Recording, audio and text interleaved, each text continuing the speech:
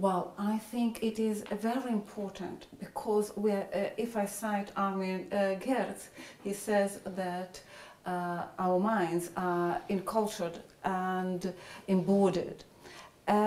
Talking as a historian, I must say that most of my colleagues took it for granted that we are encultured, but have many problems with us being embodied. They're just not ready to think about human beings as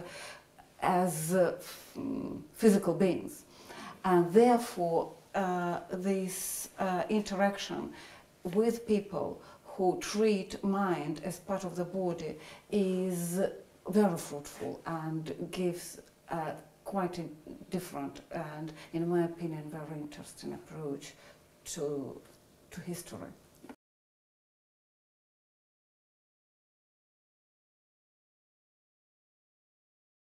Learning from different disciplines, in my opinion, is one of the best ways to do something new with your materials, because classical studies is a field which is very well studied.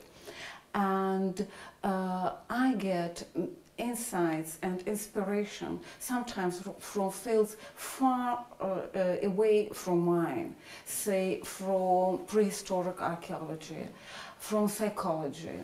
And it is talking to people and then reading things those people have work on that gives sometimes ideas of doing things about my own materials.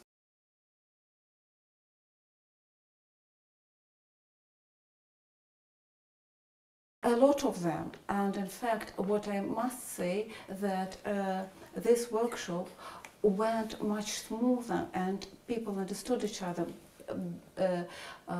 really much better than during the previous sessions or meetings. So this time it was particularly important to me since I learned a lot from the way psychologists or people who do experimental research look at the phenomena I study, for instance, prophecy and sensory deprivation. All this stuff will be of great importance for me.